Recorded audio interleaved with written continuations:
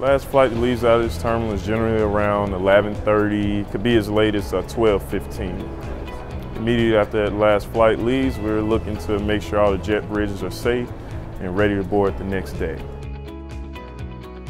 I've been working the night shift here at O'Hare since January. It's been about 8 months now, and it's different every single day.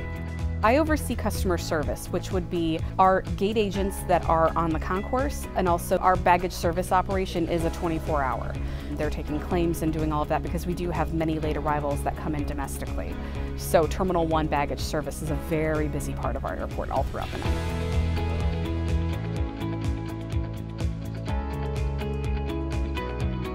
Biggest challenge is being able to sleep during the day so you can give it 100% at night.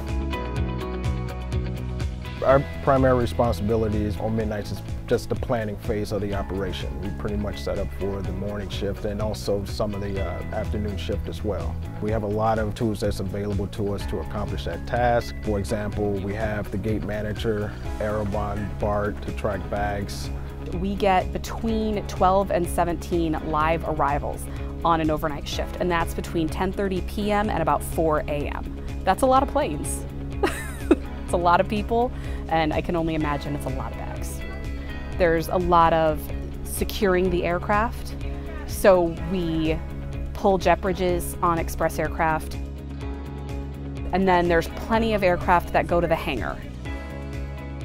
A lot of times they have what they call a two-service check, basically checking the tires, brakes, doing the walk around, checking for fluid leaks, checking proper servicing.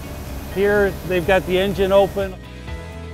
What I enjoy about the overnight shift, you really bond with this group. They like working the overnights, they like this shift. There's not too many passengers, so you're able to assist those few that you do have here in a special sort of way. If it's passing out blankets, getting a bottle of water for them, any way that we can be there for them, that's very special to me.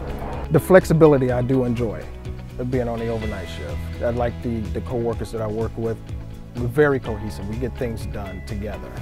Pretty much my whole airline career has been on midnight shift. I hired on with United in 1997. Midnight shift is what I do.